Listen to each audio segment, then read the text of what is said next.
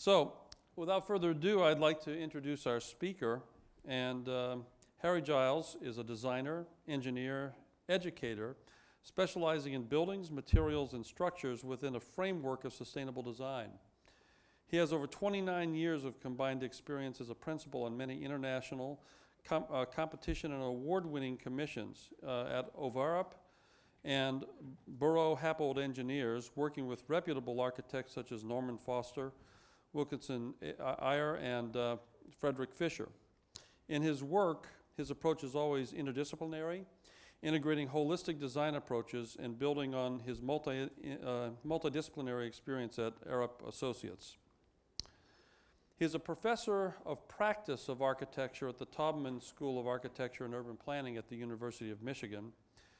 He operates an independent consultancy, HGDesign, in building design and technology. And he was the inventor of the Situmbra window facade system and founder of Situmbra LLC. He has a background as a structural engineer with over 30 years of experience in architecture and building construction, and his experience and knowledge of building technology informs product development and growth. He is the company president and directs product development.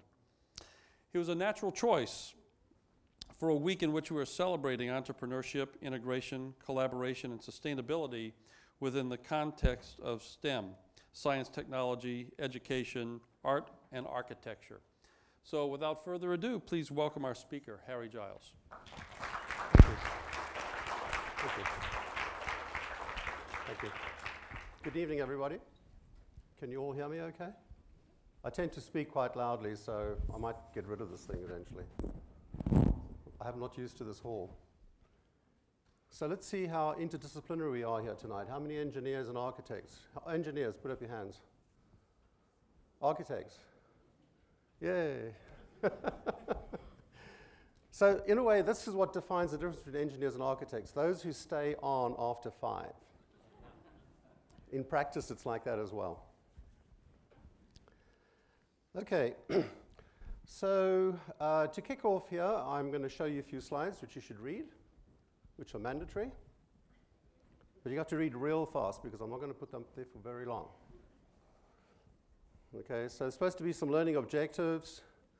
And I'm going to go through a series of discussion areas that touch on these. I'm going to talk about innovation turning points, building practice, research through making, integrated design systems, holistic and sustainable design, leveraging industrial technologies, technology transfer, and product development and commercialization. So in that order, I've arranged to talk about these subject areas under those sort of thematic headings. So what you'll see is a bit of a jumping around between projects that are going to reoccur. So I'm not going to talk about projects specifically and then move on to the next project. It's going to be a bit of a mix and match where I'll try and highlight the specifics around each of the slides that I'm going to put up. Okay, so this is our headings we're going to cover. And we're going to start here with innovation turning points. So I want to talk about something that Waxman wrote about in the 1960s in a book about the turning point of building. And he showed how emerging technologies since the 19th century contributed to decisive influences as a turning point in architecture at the time. And he showed how only industry can determine what can be achieved by establishing what he called boundaries of the possible. So to sort of highlight that here, what are the prerequisites for a good building? And it could be boiled down to talking about the best tools and the best methods that you would have available. And industrialization certainly does achieve this. It provides technical accuracy, quality, and precision. So what this now converts to is that industry, not the craftsman, determines what can be achieved. This is what is defining the boundary and where one can push that boundary. So a simple way of thinking about it is the relationship between the machine and the product, as opposed to a hand tool and the object that's being shaped. So the machine and product is the factory-based system, which is essentially a standardized system, where you would create a mold and a template that becomes the original object. And then from there, the products that you make are copies of that original product, as opposed to working with the hand and the tool in a workshop situation where the original and the copy is the same thing. And this really is what distinguishes between industrialized approaches and completely customized approaches. And the building industry has been caught in the customized approach for centuries. Okay, it goes back to the beginning of time, and it's still pretty much caught in that mold. And we've seen, for example, the evolution of cars and aircraft and so on. The amazing advances that have happened in the last century has just left building standing still. So if we talk about turning points defining the next wave of advancement,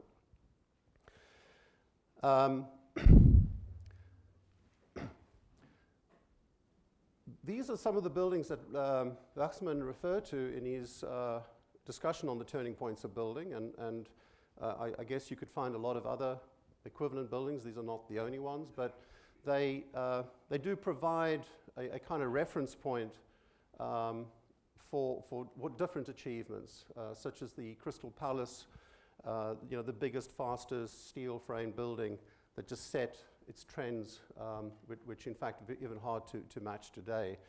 The first development of skyscrapers, the next big step in bridge construction, even the bicycle frame was a huge innovation at its time in the 1900s. And obviously the Eiffel Tower, again, this heroic endeavor to work in steel to show what could be pushed in terms of this new material. And the story about the Brooklyn Bridge, which went through 2 generations of designers and eventually was built, and airship construction, which really began to become the first sort of mass transit ability that we had.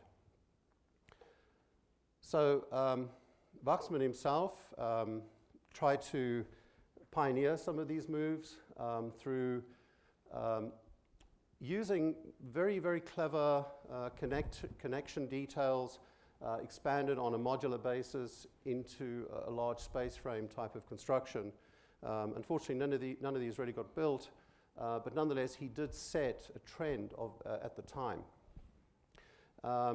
A contemporary of his, Laricolet, also around about the early 20th century, talked about producing a continuum that brings together matter, materials, construction systems, structural configuration, space, and place. And what he was saying here was that all materials receive their isotropy from the directionality of their process in production. So there's always a kind of systematic directionality to thinking about process. And in fact, you find this in nature as well as in human artifacts. And all equipment and processes have preferred direction of use, which gives directionality to the products. And this applies to basic materials, fabricated subsystems, and completed buildings. So as the pace of industrial expansion continues to accelerate exponentially, the imperatives for understanding today's role in a modern world are even more pressing and indeed more daunting than they were during the first half of this last century. And we see here, this was my attempt at saying, well, at around this time of the early to mid-70s, what could we define as a new turning point in building? And these iconic, well, some of them are iconic buildings, have a meaning in a different way. The sort of pioneering work that Frei Otto did with his cable net systems, the Sydney Opera House, which was really the very first sort of high-tech building of its time, which used computer systems to do the analysis. And a lot of the development work that Arup did at the time was really based on what sprang out of the innovations that came out of the Sydney Opera House, which in fact literally led into the Centre Pompidou. Same engineers worked on both those projects, so they were really blazing a trail in technology. And endeavors in industrialized construction, the capsule building in Tokyo, and the Willis Faber building, again, one of the first buildings that really opened up its skin to the light, the first planar structural glazing system in the world. And then, of course, the great rush to build ever and ever taller buildings, and Sears Tower being one of the seminal buildings in that regard. So if we talk about the integration and leveraging of industrial-derived technology across multiple disciplines, and here we see, you know, a lot of these were very engineeringly pioneered, certainly the Opera House and the Olympic Stadium. The Centre Pompidou was a great example of this integration of technology and design, integration of architecture and technology, to the point where the technology was put on display as the architecture. And that was really a seminal product of its time. So just as Wachsmann and Ricolet questioned proposed various paradigms for engaging with new technology in buildings, a question on the effectiveness of our current practice in integrating these new technologies pedagogically is also raised. So you'll see I'm going to talk a little bit about how we, in fact, made discoveries through making, working with students, working through research, and how that can also influence this boundary. So what are the new boundaries of the possible? Where has there truly been success in this new and breathtakingly vast technology landscape of the future? So today, where are we? Where are we now? 2000 onwards, what's going to happen in the next 50 years? And I think it would be true to say that this next turning point is already being defined through technology, the digital age, smart systems. We see some illustrations there of, on the top left, people making endeavors now to customize, mass customize organic form in a way that was never ever possible until digital technologies began to make the conceptualization possible, and now the means of manufacture are also beginning to synchronize with that. The middle illustration here, I put that up there because it kind of sums up for me something that's been going on for a number of decades, but it's now really come to a head. It's really come to such a poignant point of awareness in the context of, for example, green. We talk about green buildings. Looking at and focusing on the environmental systems integrated with the technological skin, the construction methodology, how the building is run, how do you predict these performances, and so on. And then once you link those predictions with monitoring and control through sensor technology, all of a sudden we're in a whole new ball game. Okay, so what I'm going to do now is move on to talk a little bit about some of the work I did in the last, well, pre-2000, shall we say, between 1990 and 2000, and then beginning to also touch in with some of the latter projects later on, just to give you a bit of perspective and background on some of the things that I've been involved in, and through these examples, just to highlight one or two areas that I think are interesting in terms of how these projects were conceived and what was innovative about a component of that building. So this is a relatively low-rise building in an industrial office park in the UK. And the best way to think of this is a building within a building. So the square that you see over here, that is the external envelope that you see there. The whole thing is completely glass, completely clear. And then within that is this sort of slightly cruciform-shaped building. which has its own facade. Okay, so that's this facade that you see in here. Now you might think, well, you know, that seems a bit wasteful. You're building these two buildings. Why don't you just build one building and one facade? Well, by detaching the inner from the outer facade, there were a lot of things began to happen. One is the outer facade begins to create a tempered zone in these interstitial spaces between the envelope and the building skin itself. And so if you think of, I'm sure you've all studied atria buildings, and you've got this middle space and then the offices around it. This sort of inverted that concept. It said put the atrium on the outside of the building and give everybody an equal opportunity to natural light. So if you imagine if you're on the floor space here, you've now got 270 degrees of vista and daylighting being penetrated into the building. So it actually turned out to be a very efficient floor plan. Furthermore, this tempered zone also provided a space that you could use on days of inclement weather, but not fully conditioned. Not fully conditioned in the sense of, in fact, having any mechanical type of conditioning in that external space. So it acts as a kind of a rain screen, a windbreak, and the bottom of the facade can be opened up so that you could also naturally ventilate the building. And so if you're sitting in your office with all your papers and everything stacked up and you open the window, you don't have all the papers blowing away because the wind is blowing. So it acts as a kind of buffer, but the pressures build up sufficiently within that space that you actually do get cross ventilation through the building.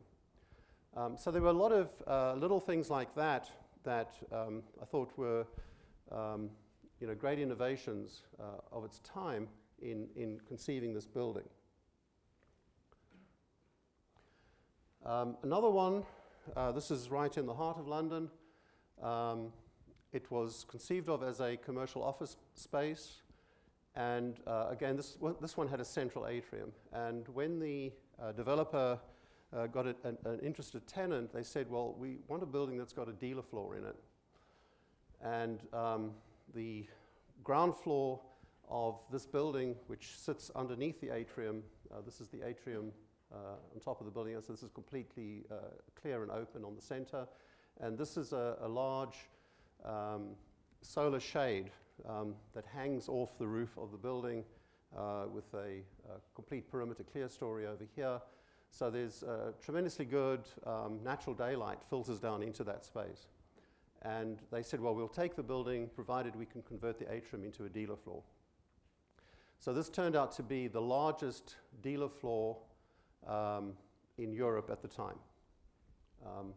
And so, what more fitting can you think of these banking spaces being the new cathedrals of our time? Here the dealers were sitting in a 8-story high space where they could make their money. And the other thing about this particular building that I think was somewhat innovative was, again, it had a double skin system, and all the air conditioning ducting and so on actually passed through that double skin. You can't actually see it on the elevation here, but if you looked at this straight on a nice clear day, you would actually see the ducts running across the building. And what that permitted us to do is to not have any suspended ceilings. There was a concrete coffered slab was the exposed structure, and all the air was then distributed through the floor and allowed the concrete ceiling above to provide enough thermal mass to, again, temper the fluctuations of temperature in the building. It was also a hybrid construction in the sense that, unlike what people typically do, they build a core out of concrete and then they'll build a steel frame around it.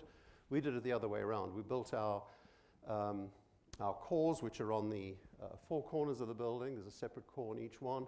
That was built out of steel, and the frame was built out of concrete. And the reason why we did that was that we were able to prefabricate all of the services that went into the building. So that was on a floor-by-floor basis. And in fact, the entire servicing arrangement was erected over 2 weekends. for the entire building, because everything had been prefabricated, the lift shafts, the vertical rises, everything. And so basically we used material as was appropriate for construction.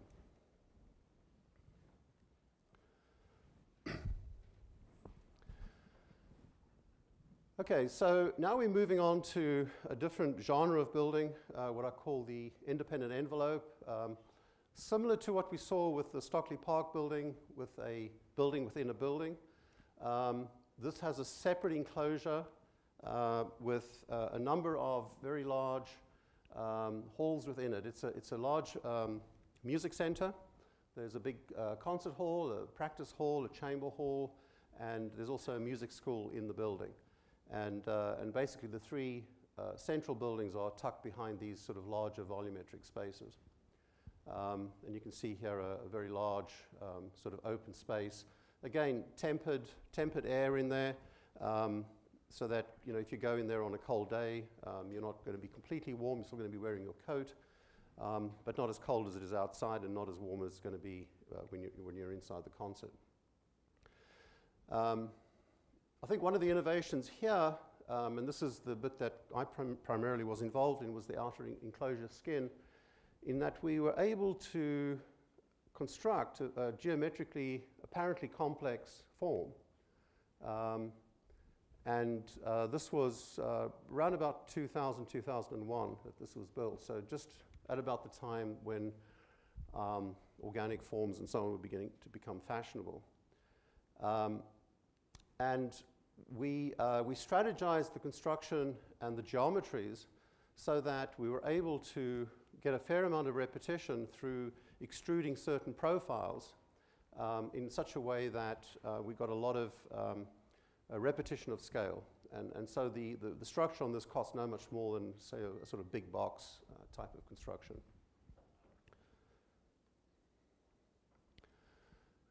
And then another one here where, again, a sort of hybrid of using fabric structures as a way to bring light into a building. This is an extension to a cafeteria in a college setting.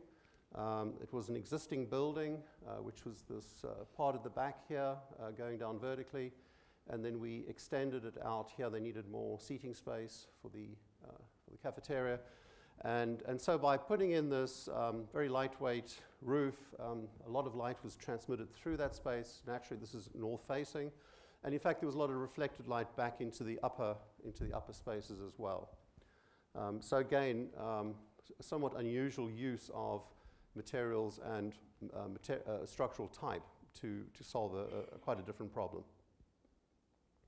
And then more recently, over in Flint, working with Frederick Fisher, this was an extension and a renovation to the existing building.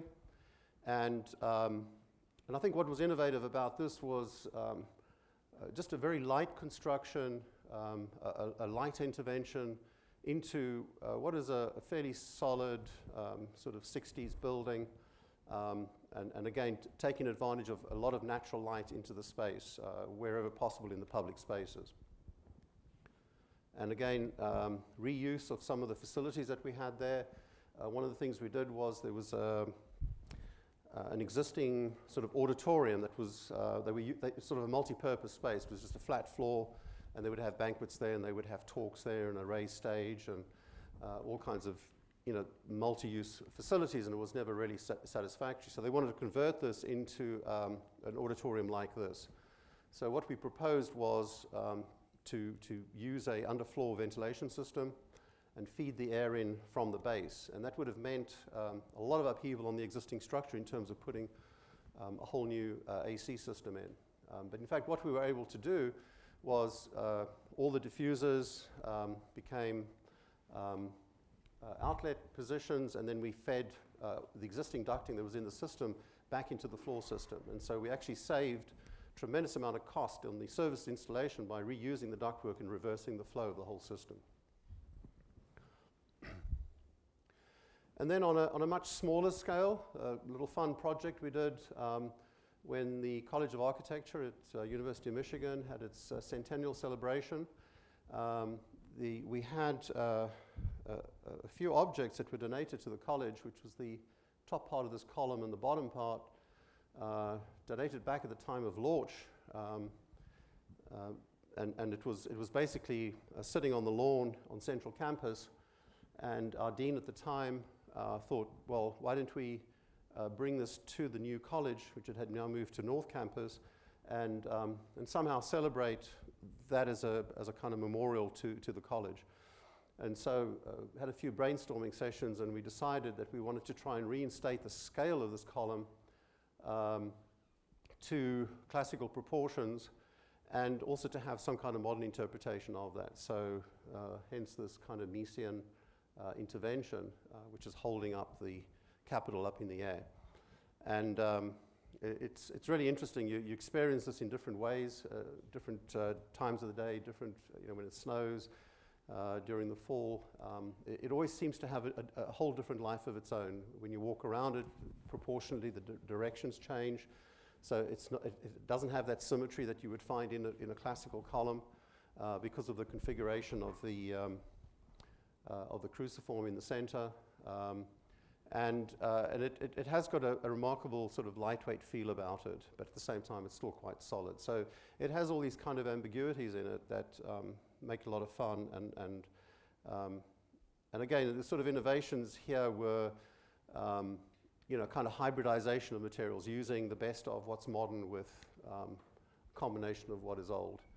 The whole thing is pre-stressed together to get the continuity between the steel and the stone. Okay, so moving on to more of the academic side of things now, the research through making, I've called it. These are, I'm just going to show you a few projects that I've worked on with students in various capacities, either independent studies. Some of them were part of a studio, some of them were part of a seminar that I teach, some of them were funded research projects where I employed students to work on a specific task. So there's a little bit of everything there in terms of what these projects represent. So this is a framework system that I invented after working with Peter Lynch, who used to be the head of architecture at Cranbrook. And we did a lot of work together on what are called reciprocal frames. If you don't know what a reciprocal frame is, that little trick where you take 3 or 4 knives and you interlace them and you try and get them to balance on the top of a bottle, and then they all kind of hold themselves together without falling down. That's the principle of a reciprocal frame, where all the interlocking at the node basically provides the structural stability.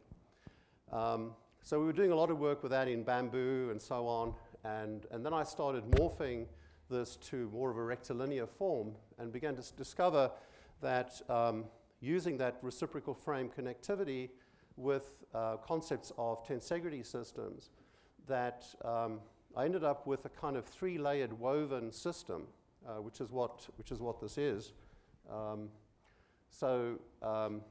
What you see here is 3 contiguous strut systems connected each to their own, but each one of the 3 is independent of the other. So one of the woven systems is only connected to the other through cables like this, so that they're actually not in contact with each other. So in fact, what you're looking at here, if you imagine there's 1, 2, 3 struts here, at no point does the one that this connects to as a woven system within that connect to any of those in a direct compression fashion.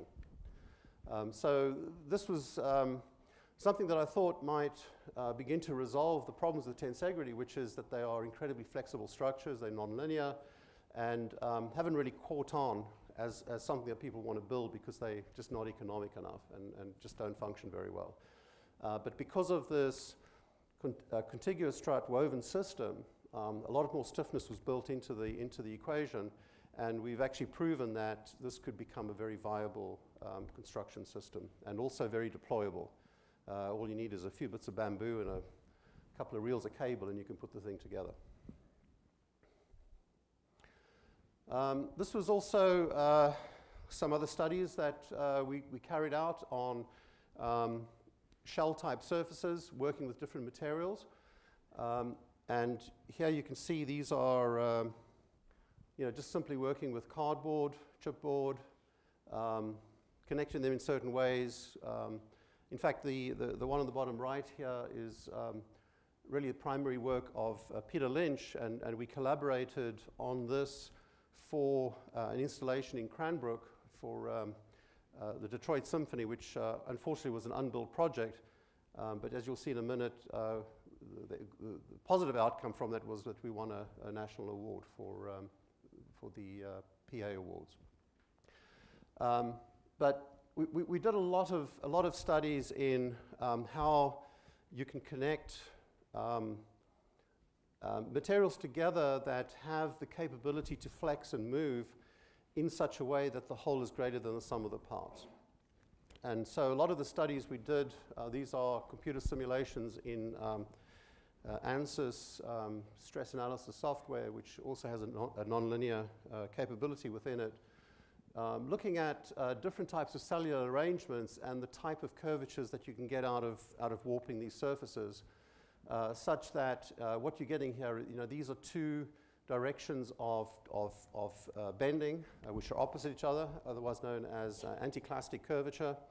And so you could begin to imagine that you could create sort of hyperbolic paraboloid forms from what effectively would be a planar construction, and simply by twisting the material could warp this into new forms.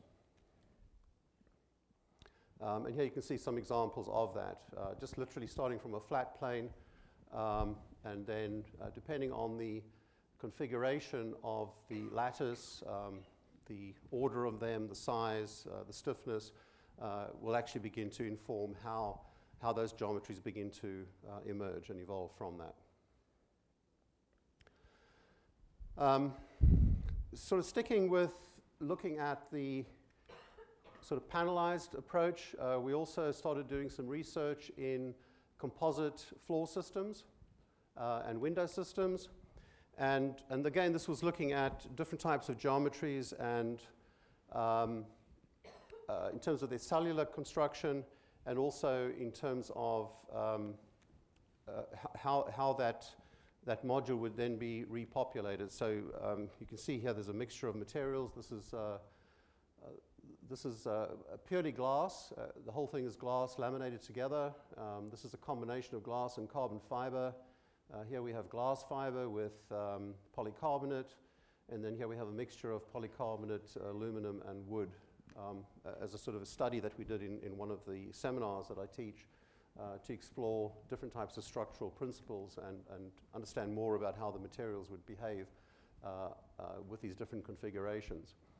And then subsequent to that, we then started to imagine, this was outside of the seminar context, taking this back into further research, looking at how this concept of a composite sandwich could be extended into window facade systems. And that's what's really grown into the product that I will talk about a little bit later. So this was a design build project, studio project, which we did in one semester with I think there was something like 12 students in the studio, and it's a band shell that's located in the Arboretum in Ann Arbor. And the sort of underlying principle of this was, again, kind of springboarding from some of that earlier research I was talking about with warping surfaces and seeing how you can begin to lock that shape into place once you've got it into that shape. We started working with profile decking as the sort of underlying structure, and did some experiments warping that to see how far we could bend it and twist it before it buckled, and to what extent we could then get it to curve into some kind of hyperbolic form. So these were some of the early prototyping studies we did to explore the combination of some kind of wood decking that would work in hybrid connectivity with the metal decking. So we ended up convincing ourselves we could do it. So we ended up with two 2 layers of metal deck which were running at orthogonal axes to each other, which are then compositely connected together. This is plywood connected both top and bottom, and that forms the finish on the deck, and that was all CNC cut on developed surfaces so that we could warp these into this plane to give us that hyperbolic form that you saw on the first image.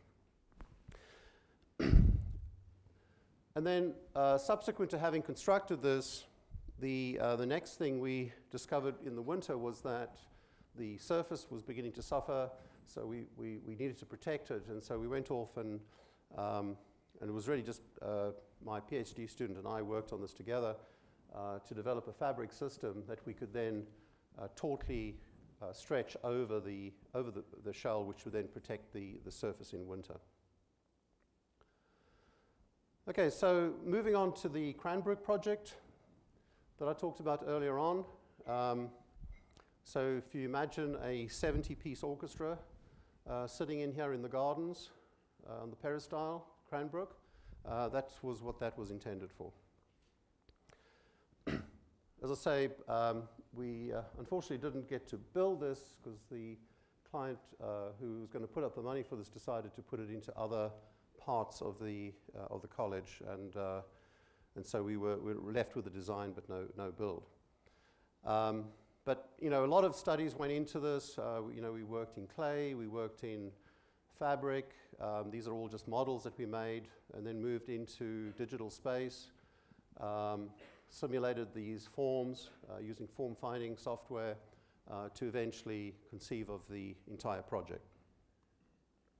And these are just some of the form finding studies that I did to derive the mathematical description of the surface, and where we could also then do CFD analysis on defining what sort of wind pressures would occur on the structure in order to do the complete analysis.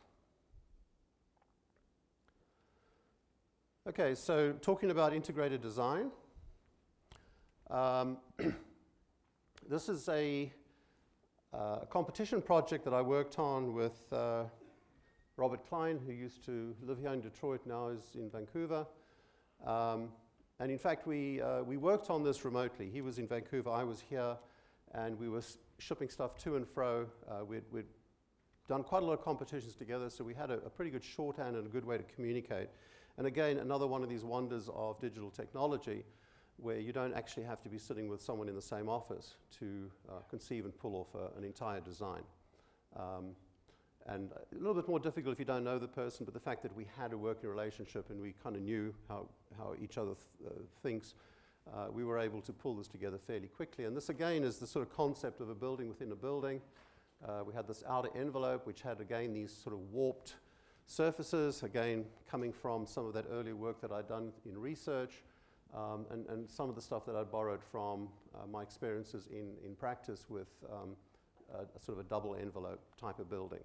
And this was a sustainable center in for Calumet near Chicago. Taking some of that research further, in 2005 we entered the Solar Decathlon, and one of the sort of underlying principles that we firmly stuck with was to develop a construction almost outside of what the competition meant. We really saw this as a great research opportunity to begin to explore envelope and what we could do with that. And so we looked very much at this kind of modular prefabricated approach where each of the housing units were made out of an 8-foot wide unit that fitted on the back of a trailer.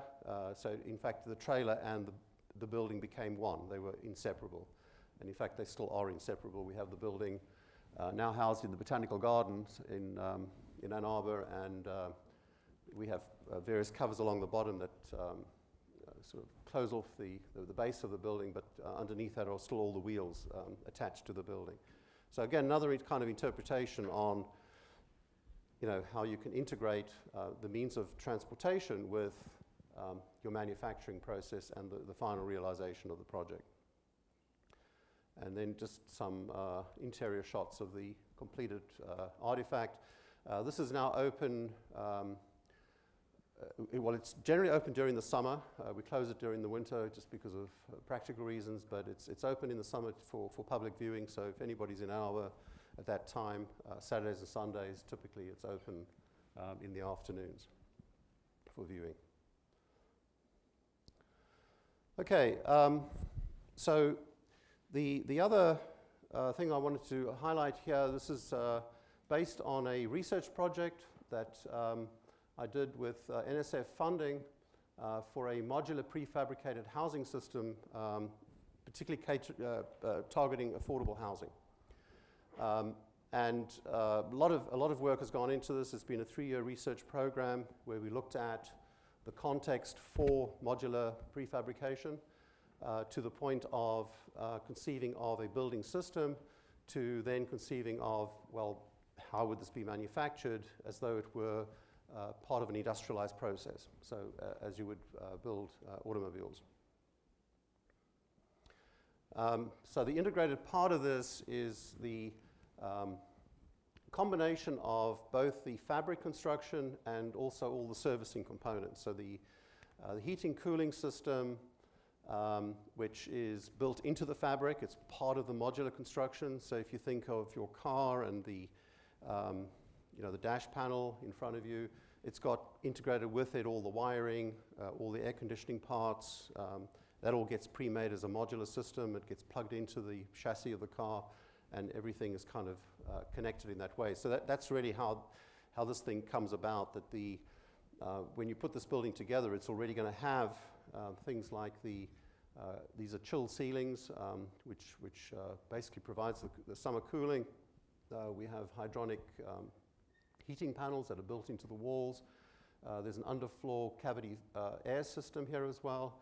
And then all the services and risers are built into the wall. So it's all part of an integral system. It's a kind of a monocoque construction. And there you can see some digital versions of the construction, all the components coming together, and then all of the ducting and so on, which is integrated into the skin. Okay, so holistic and sustainable design.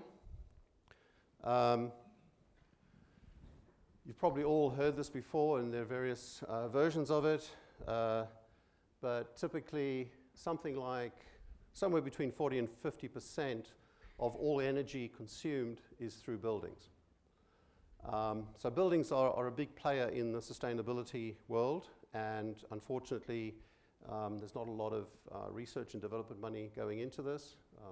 People seem to be more interested in trying to make automobiles more efficient, battery technologies, renewables, and so on, with not an awful lot of impetus in buildings. But I think it's beginning to change. The whole sea change is now beginning to happen, particularly with the onset of the Architecture 2030 imperative or initiative. I think that's created a lot of awareness as well. LEED has also had a lot of a role to play in this, but there are issues with LEED which I won't go into now. But really, if you think about energy as the driving force, which is really what it ought to be, because if you consider the energy consumption of a building on a life cycle basis, and we do a lot of this sort of thing, life cycle analysis, where you're looking at the evolution of a product or building from cradle to grave. And so basically you're looking at material processing, the production of the materials, the construction, the energy in use, and its end use. So this is all the embodied energy, this is all the use energy, and then what happens when you dispose of the materials. And so if you add up all that energy together, you get the total life cycle energy for the system. And the outputs from that are going to be things like emissions, toxic particles, and so on. And how do you make an assessment for minimizing that total approach? We did this for a competition we entered with the EPA called the P3 Awards. And again, this was linking the window system to this research and where we were considering biocomposite materials as one of the primary materials for construction. And we conducted a number of life cycle analyses on that to demonstrate some of the superior sustainability characteristics of the product. So again, you can see the sort of primary stages here that one would go through, and then you go into much more detailed analysis in terms of, what are the components that add to, for example, the material processing. So there you can see pulping, sawing, chemical mixing, mechanical pulping, and so on, cardboard manufacturing in the next phase, and so on. So all of the energy contributors have to be added up in each of these phases to give you the final energy equation. So these are just a few snapshots of some of the presentations for this to the EPA. We were demonstrating that the window system could save about 25% energy in its performance, as well as have these very significant material life cycle advantages using these highly sustainable materials. These are, the material that we've particularly focused on is a material called canaf. It's grown down in Texas in great abundant quantities. It's a very strong fiber, and we integrated that into the product as a composite material that then formed the core of the window system.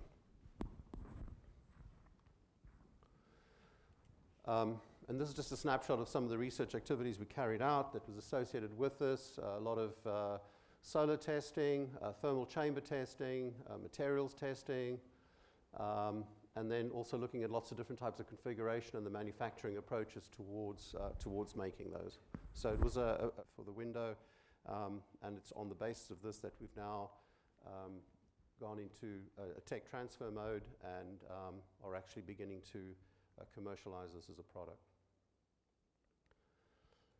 And similarly with the housing system, we've got this to a stage now where, having gone through all the motions of understanding its fabrication, construction, its context, the demographics, the type of modular systems that this would apply to, that there is a kind of systematic approach to how these buildings could be moved into the marketplace.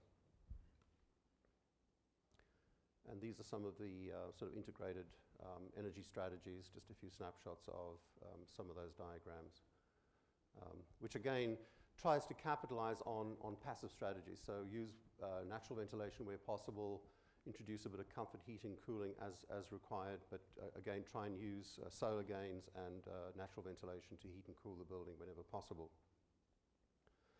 And through this process we've done a lot of simulation work, CFD analysis. This is a thermal flue concept that we've integrated into the building concept, lighting studies, daylighting, energy analysis, and also dynamic energy system analysis. And added to that, we've also looked at this from a life cycle perspective. In fact, we were commissioned to do a study to compare prefabricated construction with on-site stick construction. And so we developed a standard module to do the study on, developed all the different components that would then feed into the system, determined what all the life cycle parameters were in terms of carbon dioxide emissions, various other toxic emissions, and so on, and also the energy consumption comparison between the two. Okay, so leveraging industrial technology, I've always looked at how we can use industry as a means by which to inform us in our manufacturing and construction concepts. And so, as I mentioned earlier on, we were looking at the auto industry as a way of thinking about how buildings might be constructed. So the ideal model is this component that runs through the industrial process with robotics and so on, pushing out these units at the other end. And we've done extensive studies where you develop up all your components, and then you look at different methodologies for connecting these all together in the factory, and we can study those to optimize on the whole industrialized process. And that's, again, working in collaboration with our colleagues in the mechanical engineering manufacturing department. And so this is what a typical production line, flow line might look like with all these different nodes. Each node is given an intelligence in terms of what it's processing, what time it can take to process that particular artifact, what can go wrong with it, how many people need to man it, and then you can also change it by bringing in different aspects. So what we were highlighting here was for customized assembly, you would have the main production line that would run through to the point where customization takes place, and then you might have a number of streams out here that allows that customized product to be completed at the end of the line, so that you don't have any delays and you can still offer customers a lot of variation in the process. And this is a snapshot of the software that we use to do that. So you can see here each of these nodes has an intelligence to it, and I haven't got it animated here, but you can actually see this thing process flow, and you can see them kind of stacking up. When this line is slowed down and this one can't go any faster, you have to store things somewhere until this catches up, and then you keep going again. So the software works through that sort of real-time production flow, and then as you go along with time, you can see this is the volume of output over time.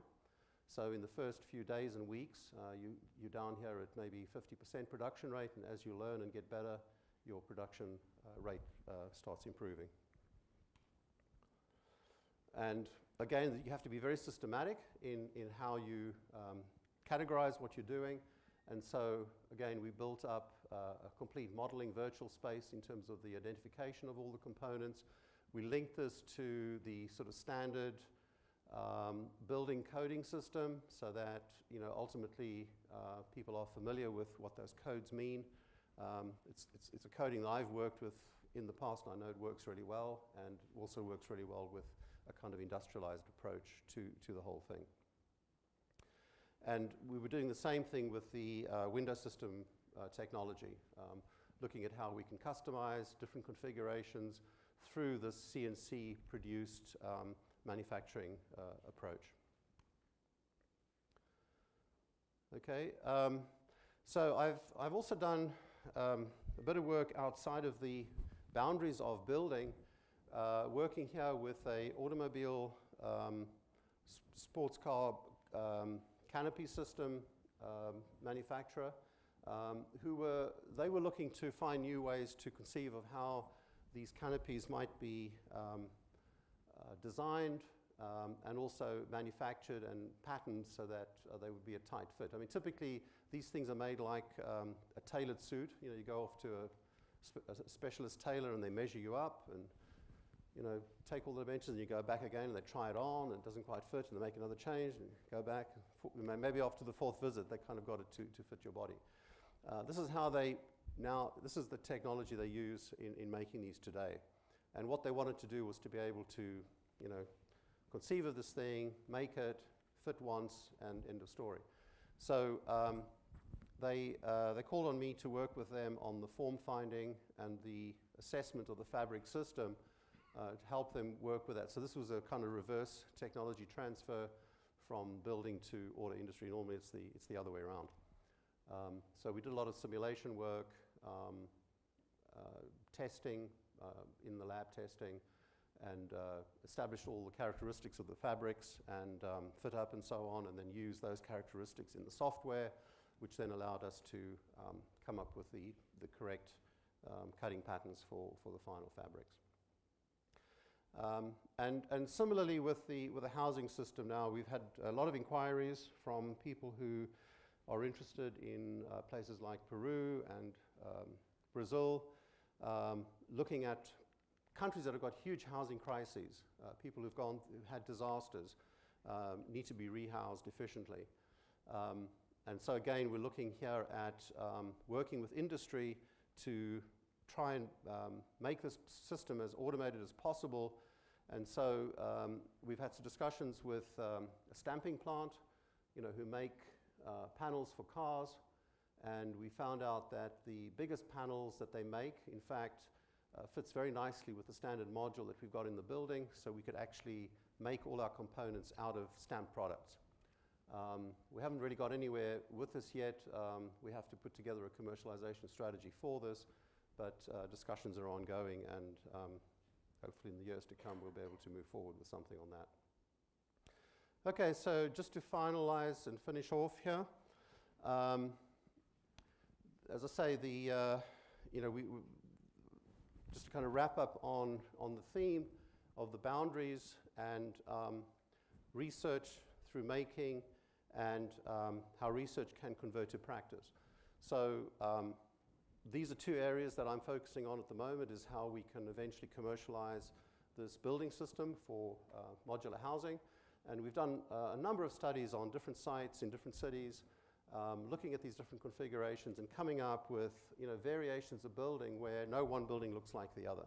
And we think that's the key important driver of this, is that the system shouldn't look like it's the same building wherever you put it. Every building should look different. I mean, they can look the same, but they don't always have to look the same. So we've been doing a lot of rendering and presentation materials to demonstrate how these differences can be expressed, and the sort of lifestyle opportunities that exist for high quality living, particularly for affordable type conditions.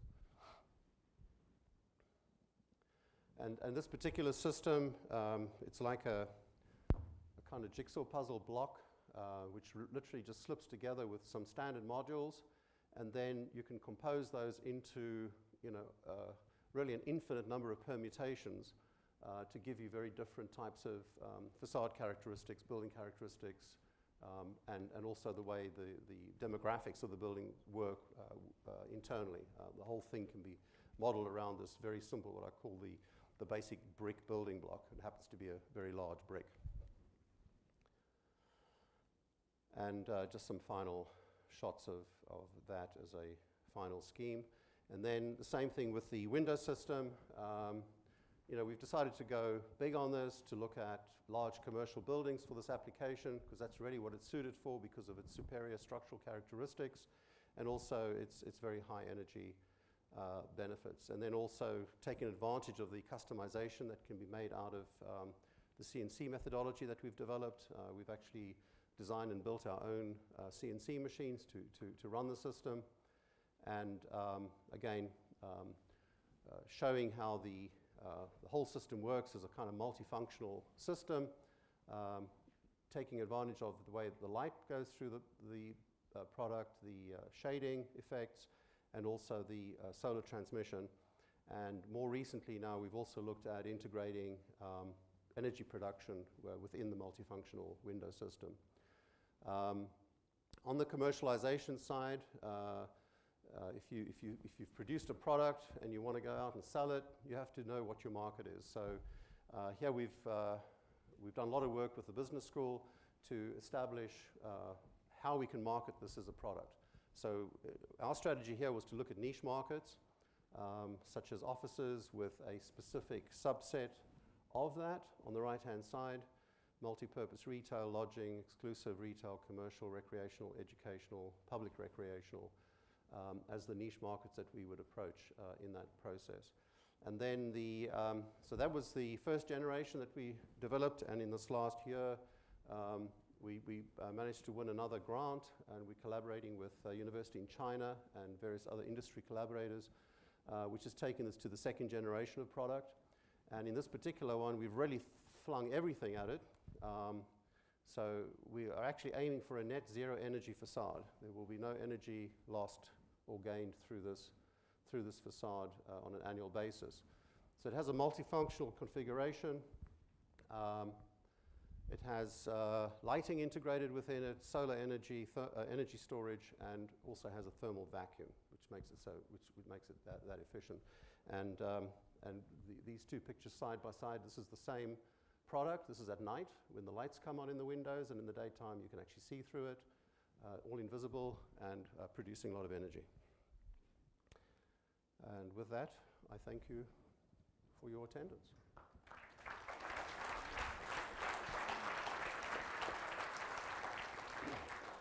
It's time for a few questions before we get to our reception. In the back there, Mark. Harry, do you think the Taubman system would be applicable to housing or multifamily housing in any way, or is it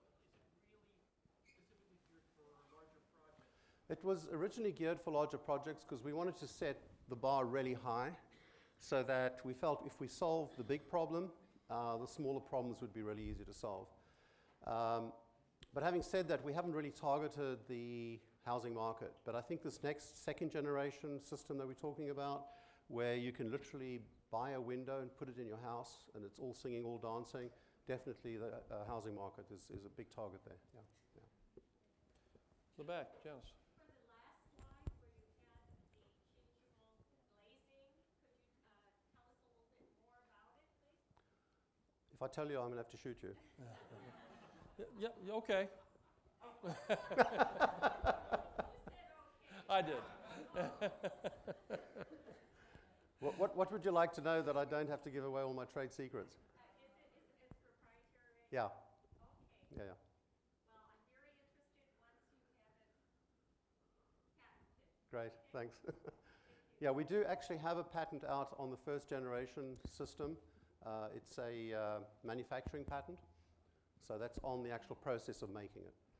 You know, you all played really tough there at Michigan. You're the first speaker here that's ever threatened to shoot one of our faculty members. Other questions? Yes. KENAF. KENAF.